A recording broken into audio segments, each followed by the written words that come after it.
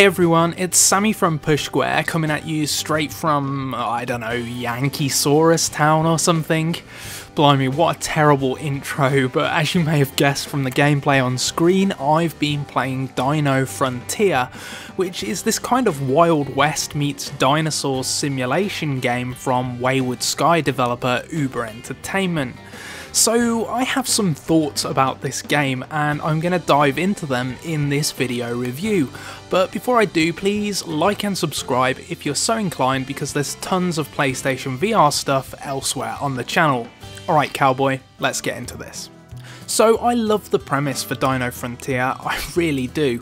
Basically you play as the mayor, or mayor I guess, seeing as this is the Wild West, of a new settlement. The twist in this world is that there are prehistoric creatures living alongside your gunslingers, so you need to manage your town by erecting buildings like lumber yards and saloons. Each establishment has a different purpose, like refining wood or keeping your settlers happy. The problem is that it's all maddeningly undercooked, so you can only build one of each type of building, and while you can upgrade them, it kinda kills the whole city building aspect. In fact, it ends up playing much more like a clicker. At the start of the game you have to manually collect, chop wood and food and stuff like that, but as you progress you recruit dinosaurs who do all of that for you, so it cuts down on busy work.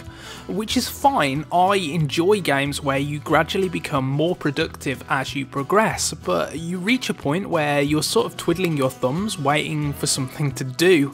There's a whole gardening component, but you can only really grow 2 types of crops, and you don't really need to engage with it after a couple of hours to be honest, and there's not a whole lot else to the game really. You can only have 1 type of each dinosaur at any given time, and that's all you need in truth, so once you've tamed them all, it's like, well, what else is there to do? To be fair, there are collectibles to find in each environment, and there's a tower defense aspect where bandits will try to raid your depository while you mine a kind of mountainous environment.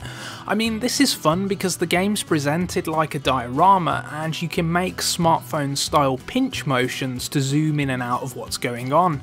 But there are only 20 waves in the tower defense bit, and once you've upgraded a couple of your defenses, it's pretty easy to see it through. There's a final encounter against a boss type character that I won't spoil, but that's about it. And given that the game has clearly been influenced by the likes of Theme Park and Theme Hospital, I was just expecting a much deeper city building experience going in. If I'm honest, I'd imagine that's what the developer set out to create as well, but it's just not what you're going to find here. Dino Frontier is more of a prototype than anything else, which honestly would be fine if it was priced accordingly, but it's like £30 on the European PlayStation Store without any pre-order discounts taken into account, which is just way too expensive. Having said all of that, this is a weird one because it's one of those games that I thoroughly enjoyed for the first hour, and I played through to completion and had a lot of fun with it, but it's all a bit anticlimactic. The game teases where it's going to go, only to fall into a rhythm and then just abruptly end. While it's entertaining for the 4 or so hours that you'll play it, there's no real reason to come back beyond the few collectibles I mentioned, and that's a shame. I mean, I really like everything about Dino Frontier, from the quirky artwork to the motion controls to the ridiculous songs that the developer's written and recorded, but it feels like the basis for something much more involving, and it runs out of steam far too quickly.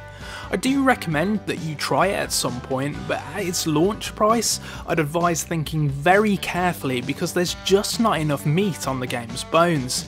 But let me know what you think in the comments section below. Are you going to grab this one anyway?